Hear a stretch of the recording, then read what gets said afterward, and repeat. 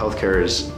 not traditionally seen as a very tech-savvy and data-savvy industry, and for us, being a technology company operating within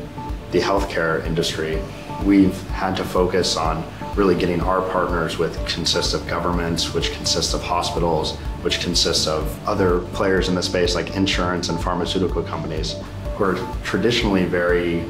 old school, so to speak. We've had to internally work with our business development teams who are used to operating in these more classical spaces to adopt a lot more data-focused